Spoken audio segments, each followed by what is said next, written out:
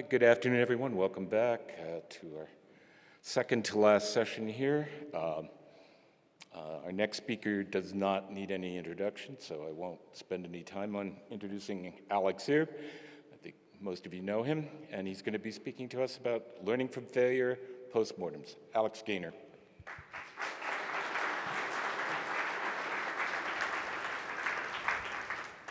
Thank you, Ned, and thank you to all of you for coming out to listen to this talk. Like Ned said, I'm Alex, and this talk is going to be about learning from failure with postmortems. We're going to be talking about how to introduce postmortems to your development process in order to get the most from the failures that inevitably happen. Bugs are a part of life for software developers, and unless you make space shuttles or pacemakers, you're probably okay with that. You've accepted into your heart that there's something that will happen from time to time. In my experience, customers are never super happy about bugs, but today we're going to focus on a specific subset of them, operational bugs. What's an operational failure? Downtime for your website. A data breach. Something went wrong in the production environment. A quick test is that if it's something you'd measure in an SLA, it's an operational failure. We're going to focus on how you can learn from your operational failures. Some of these practices are probably applicable to other situations you want to learn from, like an agile post-mortem or agile sprint retrospective, but those won't be my focus. I'll be using the website went down for most of the examples here, but it's because that's a situation that I think will be accessible to many folks. But don't take that to mean this is the only type of operational failure. Before we dive too far in, you should probably know the perspective I'm bringing to that. I'm currently a security engineer protecting Firefox at Mozilla. In previous lifetimes, I've worked for startups and for the US government. I've developed web applications and compilers, and nowadays a web browser. I've spent a lot of time in the Python ecosystem, from developing popular open source projects to serving on the board of the Python Software Foundation. So something is broken. What do you do next? First, stop the bleeding. Resolving the immediate presentation of the breakage is beyond the scope of this talk. Hopefully somebody else at PyCon gave a talk on fixing bugs. If not, you're on your own. Once the situation is stabilized, what do you do next? In my experience, there are two possible answers to this question. One is, how do we make sure this never happens again? Two is, how do we figure out who needs to be fired? The team and the meeting are for solving problems. There are plenty of other venues where people devote their creative energies to shifting blame. We do not need another one. We don't shoot the messenger, especially when the message is, I screwed something up. I think this quote from my former boss, Mikey Dickerson, captures the difference between these two perspectives. Mikey was one of the first engineers brought in to rescue healthcare.gov when it failed in 2013. If you haven't heard that story, you should find someone to tell it to you. It's a great one. See, they had a problem. The website was down all the time. And while some folks were trying to make it work, Congress was holding hearings, and whether or not the site was up or down at any given moment was the lead story on CNN. No one wanted to share anything that would point the blame at themselves or their company, even if it would be helpful in fixing the website. If you leave here having learned absolutely nothing else, I want you to walk away believing that holding people accountable, aka firing them, and making systemic improvements are unrelated problems and maybe even mutually exclusive. If you want to learn how to choose who to fire when something goes wrong, you'll need to find a different talk. This one is about how we learn from our mistakes. You may have heard the phrase blameless postmortem before. This phrase refers to exactly what I was just talking about. Postmortems for finding systemic improvements, not for finding out who to blame. It's very frequent that in the event something goes wrong, we can look for somebody who we could say is responsible and to blame. The person who pushed the code to production, the person who ran the administrative script that went wrong, the person who developed the pull request that introduced the code that went wrong. I want to take just a minute and give an example of what blamelessness looks like, because it is so important to this process. Root cause. A script was run which deleted half the production cluster. At first glance, this sounds okay. We're not blaming anybody. The script was run. It's not important by who. If you've ever used Microsoft Word and had it complain to you about the passive voice, this is it. This is a blameless sentence. It doesn't blame anyone, but it doesn't produce a blameless culture, which is what we're really after. Root cause. I, Alex, ran a script which deleted half the production cluster. This seems worse. We're attributing deleting the production cluster to one person. Surely that's blaming them. A culture of blamelessness is not one where we deny that specific humans did things, but rather one where I can say, I did this, and the whole team pushes right past that to look for systemic opportunities for improvement. It's critical that your team see and understand that blamelessness comes not from omitting someone's name, but from a deeply held belief that almost all problems have systemic solutions, and pursuing those is far more important. Using the passive voice subtly communicates, we'd blame someone if we knew who it was. We're keeping this information secret because deep down we really want someone to blame. Having a culture where you can say, I did this, gives much more opportunity for people to speak freely, to communicate fully about what happened, and to understand root causes rather than being distracted by the nagging question, oh, was it Mark again? Did he run the script wrong? Because that's not what we're after. I've used the phrase systemic problem or systemic solution several times now. If you'll all permit a minute or two of philosophy, I want to dive into what those mean. An operational failure happened. The website went down. And then someone fixed the bug, redeployed, and now the website is up. There was a failure, and now it's resolved. What more needs doing? The ironclad belief I bring to this process is that the operational failure that happened gave us one example presentation of an issue, but it's one of a dozen ways some underlying failure could have presented. The job of the postmortem is to find the other 11, see how we can fix them all at once, and to discover what other challenges exacerbated the severity of these bugs. You've probably heard the phrase root cause analysis before. In general, it's philosophically well aligned with what I'm talking about. There's one important correction, though. Root causes, plural. I wish I had the time to fully explore this material, but I want everyone to jot down the URL how.complexsystems.fail, or you can find it in the slides online after the talk. This page summarizes some research done by Dr. Richard Cook. He's a medical doctor who researches failure modes of complex systems, whether they're the electrical grid, hospitals, or a production distributed system. If you've got a handful of web servers, a load balancer, a network file system, a database, and a monitoring tool, you've got a complex system.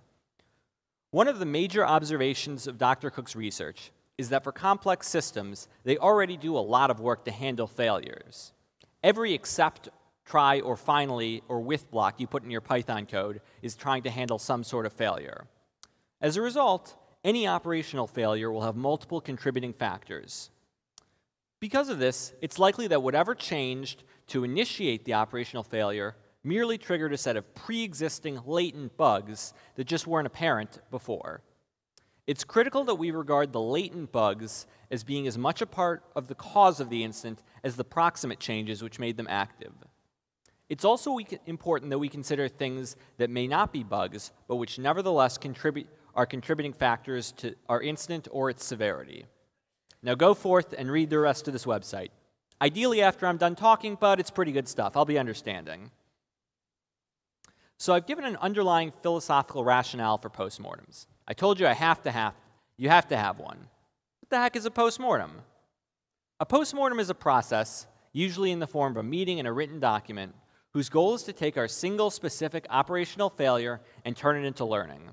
Learning in the form of improvements to our code, improvements to our documentation, improvements to our processes, improvements to the weird script on David and Sarah's laptops that accidentally became critical production infrastructure.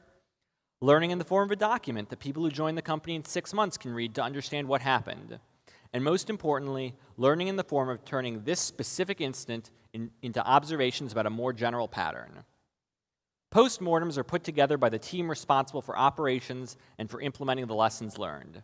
If you're SSHing into servers to fix things, you're in the postmortem process. If you're going to be responsible for redoing the chef cookbooks, you're in the postmortem process. If you write code for the application that was part of what was affected, you're in the postmortem process. Postmortems aren't something somebody puts together about someone else. They're done by and for the people doing the work. The format I've seen work well is a few days after the incident, everyone involved meets together, shares their notes, and produces the document together. We've got our team in a room. We're sitting down to write the postmortem for an incident that just happened. What do we need to make sure is in this document? I'm going to run through the elements of a postmortem with examples. This isn't a hard and fast set of rules, but these are the elements I've seen as being necessary to get the important lessons and which seem to match up with what friends at other companies use. I personally find it helpful to create a template with each one of these fields, and when I say a template, I mean a markdown file with a few pre-filled in headers, nothing fancy. It's useful for your postmortems to all have the same format as each other. This makes it easy to notice trends between them. Oh, I've seen that root cause 3 or 4 times across multiple postmortems. That said, practicality beats purity. If one of your incidents is significantly different from another, don't shoehorn it into a template that doesn't make sense. A summary of what happened and user visible impact. The website was down for 17 minutes, and there were elevated exception rates for another 24 minutes. Right from the top, you want to have a crisp description of what the failure was. What was the visible impact of everything that was going on? What user visible impact mean varies by what your system is. If you have a fancy microservices architecture and your services consumers or people's ETL jobs, they are your users, and you care about downtime or other impact as they perceive it, not necessarily how your end customers perceive it. How was the incident resolved? I added a timeout to the HTTP requests our app makes to Facebook and redeployed the application. You did something in the moment to make the bleeding stop. What was it? A complete timeline of what happened. 9:09, monitoring indicates the website is 503. Alex paged. 9:12, Alex acts the page. 9:14, Alex restarts Nginx, incident is not resolved. 9:21, Julie comments on Slack that before the incident started, the API endpoints which communicate with Facebook were showing increased latency, etc., etc. This is one of the most important pieces. Document everything that was going on and everything each person was doing. This is essential for evaluating how well your incident response process worked, how well your monitoring worked, and for understanding deeply how the incident played out. Write as much as you can. There's no such thing as too much information. At this point, we have the facts of the incident. What happened, what everyone was doing, how it was ultimately resolved. Thus far, everything we've written down is more or less objective information about what was going on in the world. Next, we have to focus on the analysis, which brings into subjective elements into this. First, what were the causes of the incident? In this case, Facebook started responding to requests slowly. We had no timeouts on requests to Facebook, and we make blocking requests to Facebook during the HTTP requests to our API. Our process per request web server made it easy for a small number of slow requests to denial of service us. One thing you might notice is, without any one of these components, this incident wouldn't have happened. So each one of these is a potential contributing cause to our incident. This is the section where we really analyze the causes. This is where all the stuff I talked about at the top, about multiple causes, comes into play. In this particular incident, the proximate cause, Facebook started responding to requests slowly, was completely outside of our control. But there's still a lot of work we can do on our side to make ourselves more resilient to when Facebook gets slow next time. Dig deep here. List every possible cause. You can decide it's not something you're going to pursue fixing later on. Take a lesson from my experience, though. If you dig all the way down to computers were a mistake, you may have gone too far. What went well and what went poorly during the handling of the incident itself? Unfortunately, our monitoring and graphing didn't do a good job of highlighting which API endpoints on our systems were slow. We didn't have any direct monitoring of the latency and error rates of our requests to Facebook, so we had to know that a particular URL on our site being slow potentially implicated Facebook. On the good side, once we had a fix developed, we were able to deploy it to production very quickly, and the incident was resolved. Being good at responding to incidents when they do occur is a critical element of resiliency, so we need to review how things went during the incident itself, beyond just the causes that led to it. In this case, there are opportunities to make improvements to our monitoring tools. On the plus side, our deployment system worked flawlessly during the middle of an incident, which is important. If our deployment systems had gone sideways while we were attempting to resolve an incident, that would exacerbate our problem far more seriously. Finally, follow-up actions. Add metrics around all requests to Facebook. Make the dashboards do a better job highlighting what API endpoints are slow. Review other third-party API usage for the same issues that affected us with Facebook. How much third-party API usage can we move out of request handling entirely and into Celery tasks? We should investigate if auto-scaling on our web nodes would have given us enough spare capacity to weather the timeouts.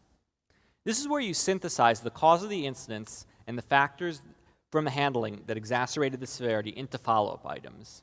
Expect to file lots of tickets into your bug tracker. Then you can use your normal prioritization process to make sure the most important ones get done quickly. You should expect to include both short-term follow-up items, things that can be done immediately, as well as longer-term follow-up items that might involve serious corrections to your code or much longer timescales to implement. In this case, we generate action items to improve our metrics, review our code to see which other third-party integrations have the possibility to denial of service us, consider a longer-term improvement to move some of these integrations into Celery tasks so that they can affect web serving availability, and to investigate what would have happened if we'd had auto-scaling based on slow response time, auto-scaling based on slow request latency. As you can see, each of these is inspired by what we saw as one of the root causes of our incident. Now that we've walked through the elements of a post-mortem, I'm going to give all of you some homework. I'm going to describe an incident and seed your thoughts with a few follow-up items I see. I want everyone here to take this home and think about what else you saw in the situation I describe. What other systemic opportunities are there for us to improve? Alex ran a script intended to increase the size of the Kubernetes cluster by 20%. Instead, he accidentally shrunk it down to 20 nodes. The cluster now had less capacity than was needed to serve all incoming requests. The auto-scaling group attempted to recover capacity, but so many servers spun up at the same time, denial of service to Docker registry. Ultimately, auto-scaling was disabled and new servers were manually brought up 5 at a time until we were back to full capacity.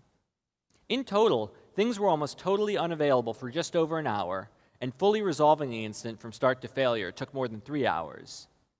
It'd be very easy for us to say, Alex not understanding how to use scale.sh was the root cause. Hopefully by now I've convinced you that doing so would leave opportunities to make the whole system better on the table, to say nothing of blaming one person for what was ultimately a team effort. Some things that jump out to me. There was clearly a user experience issue in scale.sh. Both the fact that its API that I used was confusing and led to misunderstanding what the arguments it took did, and also the fact that it would happily delete almost all of the cluster, taking us well below the capacity we needed without any confirmation. Auto-scaling was supposed to make us more resilient by increasing capacity when we needed it. Instead, it made this incident worse by putting us into a situation where we had nodes spinning but unusable. That deserves serious review.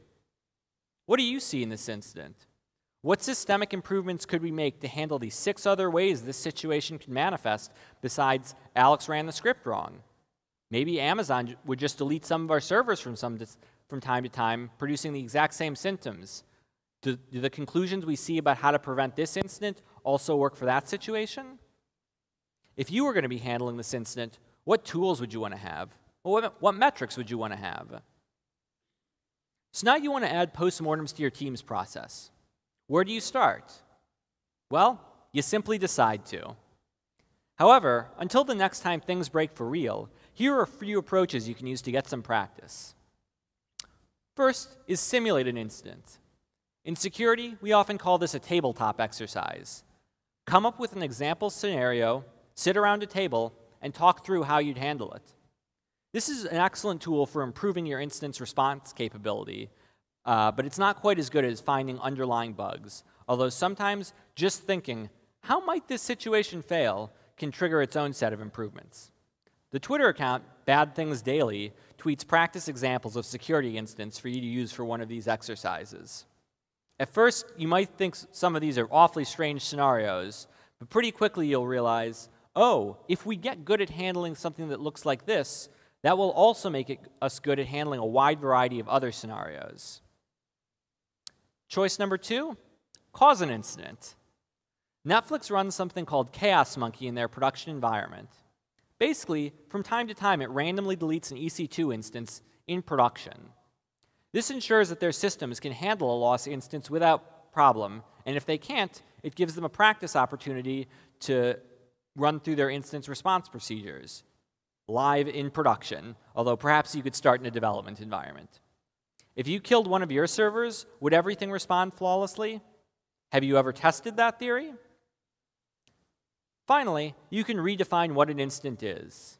If you're already hitting your SLA of 99% of requests without an error, raise your SLA to 99.5% with a 500 millisecond 99th percentile response latency target. Run a post-mortem about the slow request that made you miss the SLA, even though the website was available the whole time. I've talked about the application of post-mortems to computer problems, but software engineers didn't invent this idea.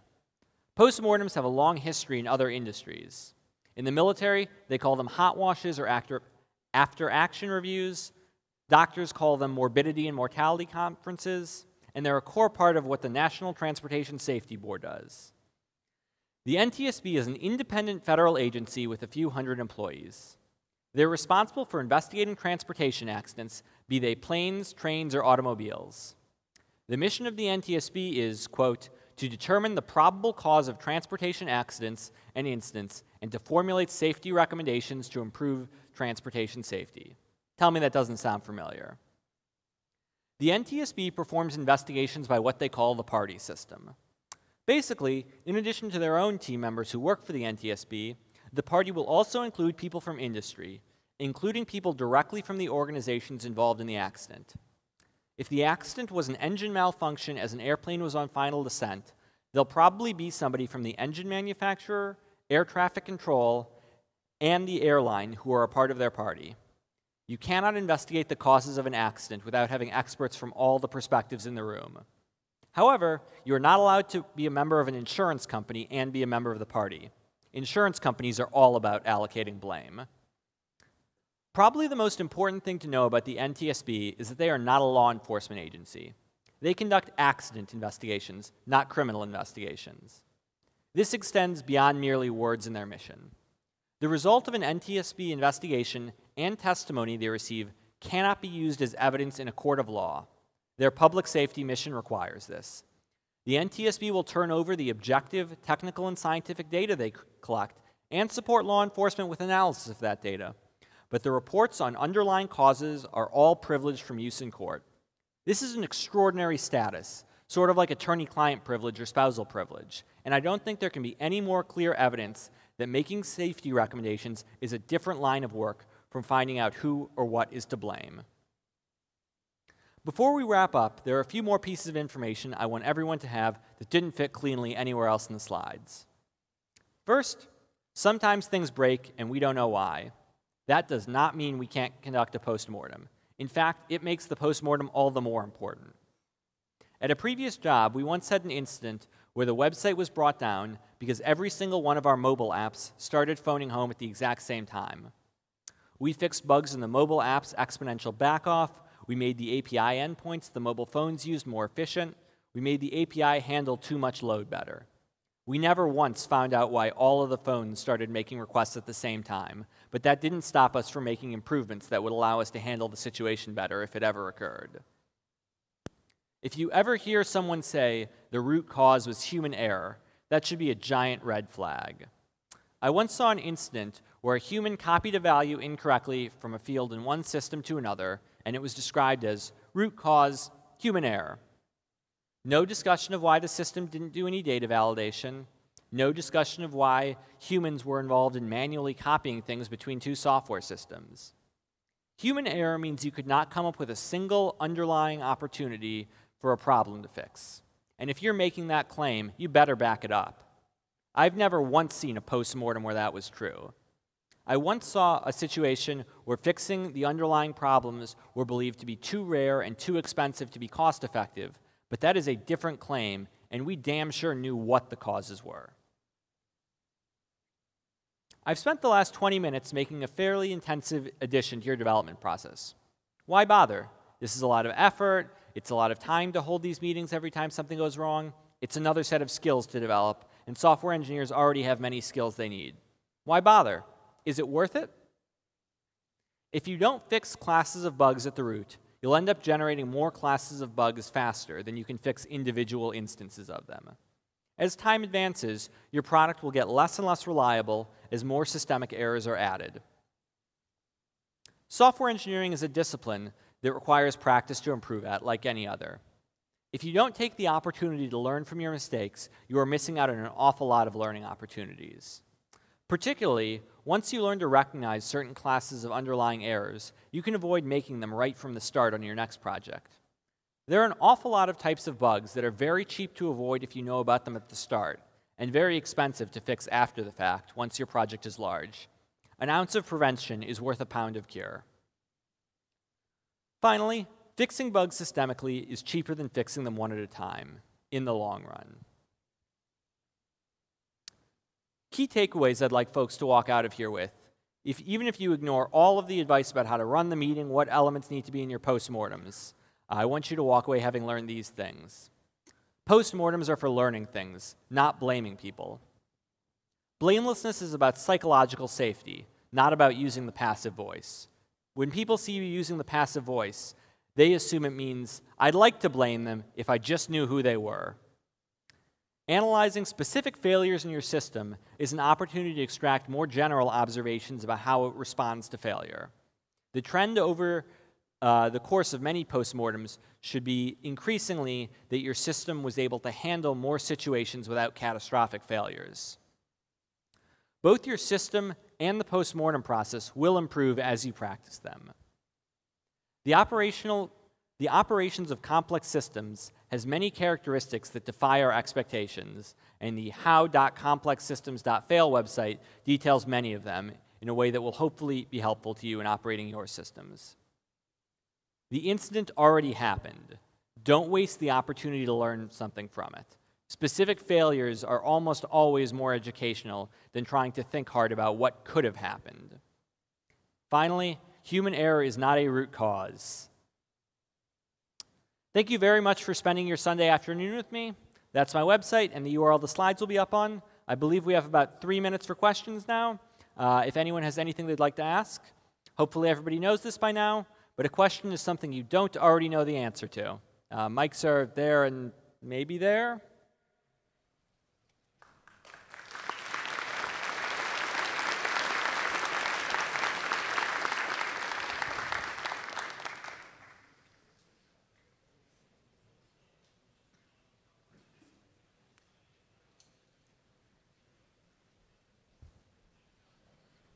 Hey, thank you so much for the lesson on postmortems. I'm sure a lot of us have worked in different dev shops that are very blameful in postmortems. Do you have any advice on how to help transition a culture from a blameful mindset to a blameless mindset? Yeah, it's definitely hard. Once people learn the lesson that if I say I did something wrong, I'll get blamed for it, it takes an awful lot of work to undo that lesson. I think it's very difficult to undo that lesson without having your team leads or management involved in sort of leading by example, being willing to say, I did this and it led to this situation, and here's how we're going to focus on the systemic improvements. I believe that's one of those things that really has to start with leadership, demonstrating it for everyone.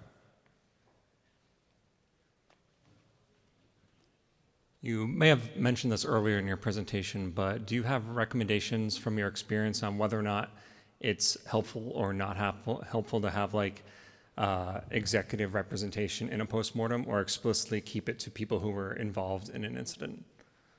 I think it can be helpful to have executives in the room, but it's critical that you have the team members who are on the sharp end in the room. Generally, you want executives to see the value of putting the effort into these and to understand why you're asking for resources to prioritize these fixes. So if having them in the room helps them understand why you want to put time into these remedial efforts, that definitely is valuable. Cool. Thank you all very much. I hope you all have an excellent PyCon.